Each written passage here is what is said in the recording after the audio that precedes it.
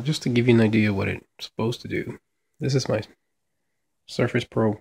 It's first edition. Alright, here's my screen. There's the monitor, or the TV. Now let me try to connect. Now, on my Surface Pro, I have to do this through the devices and printers. And actually, the same way with the tablets. After a while, they won't connect. So, once I come in here, I have no problem. But this could be just a problem with that Netgear, the PTV3000. So anyway, so let me add the device here.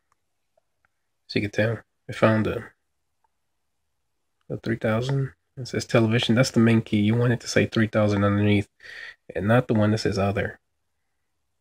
It doesn't work with other. I've tried that. So anyway, select the one with the television. It says enter my pin. There's my pin.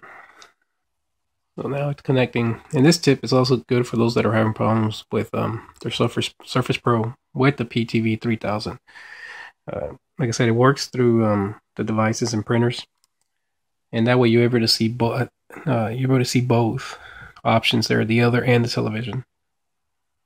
So this is exactly what you want it to do.